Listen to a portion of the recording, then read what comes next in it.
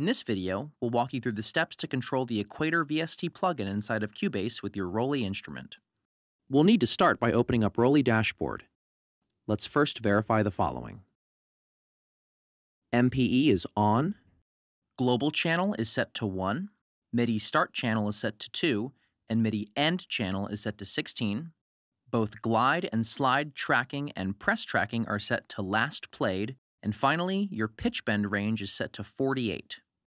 If you're using a keyboard block, setting up your parameters in ROLI Dashboard will look very similar to the Rises process.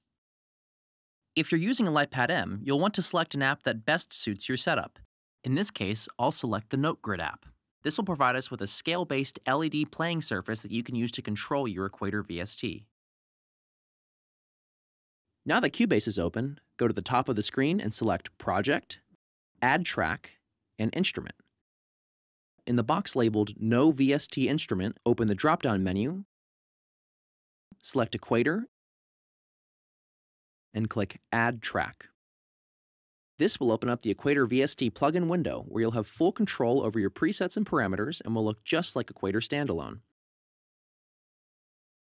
If you close this window, you can always go to your Equator instrument track and select the Edit Instrument button. This will reopen the Equator window. You'll now want to go into the inspector and change all MIDI inputs to your ROLI instrument. In this case, we're using a Rise. Then, change the channel to Any. The next thing you'll want to do is ensure that Equator's plugins MIDI settings match your settings in ROLI Dashboard. This is important even when using Equator standalone and can cause symptoms such as missed notes or incorrect pitch bend if settings are mismatched. All that's left to do is set up Cubase's note expression. This will allow you to edit any recorded data by note expression in the key editor.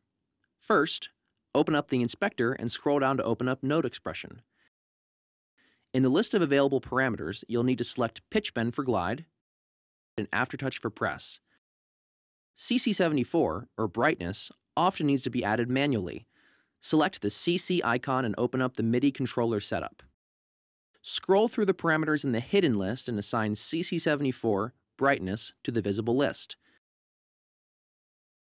Click OK, go back to the note expression parameters and select the newly visible CC74. Lastly, be sure that MIDI as note expression is checked. Once you've done this, you'll be good to go. All that's left to do is arm your track, press record, and play.